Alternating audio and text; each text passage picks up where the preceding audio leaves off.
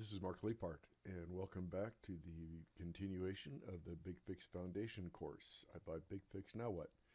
In this section, I'll be covering Introduction to BigFix Asset Discovery. Let's get started here.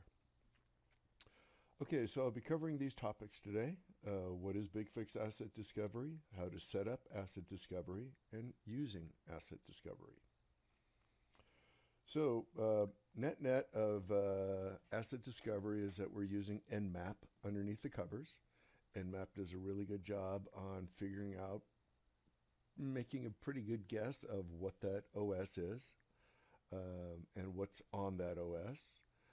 Keep in mind that Nmap is not a routed protocol typically, so you're going to need to be able to designate a scan point, as in this diagram shows, covering those areas that are on specific LAN subnets. So you're going to need a scan point into each one of your specific subnets.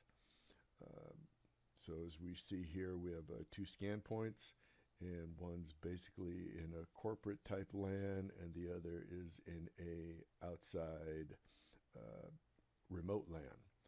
So you'll need both of those set up, or depending on your environment, maybe you'll just need one. System requirements, Nmap is supported on Windows, RHEL, CentOS, various other OSs will support it. To install it, you do need to be a master operator, and these are the install steps. You need to enable the site for asset discovery, license overview, install, lifecycle, best asset discovery, subscribe all your computers to that site.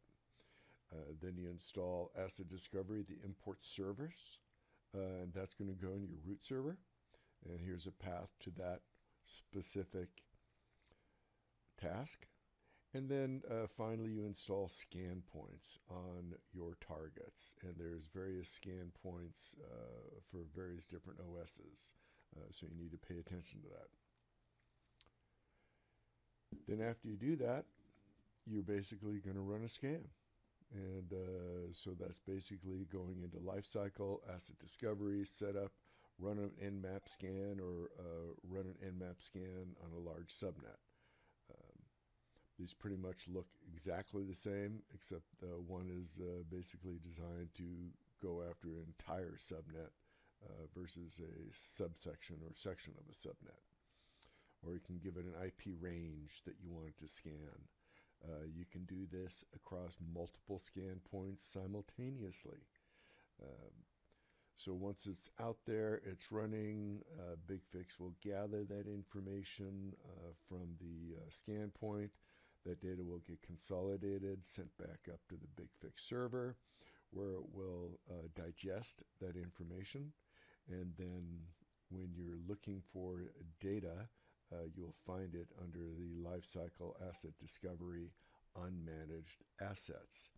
And as you can see in the example here, that we get back some MAC address information, some IP information. Then the OS is basically Nmap's process of determining what is this OS. So like I said, it does a pretty good job on that, and it's a great little tool to be able to figure out what is in your environment, or are there things coming in your environment that you didn't expect to find. Documentation can be found here, and that concludes our coverage of asset discovery. Thank you.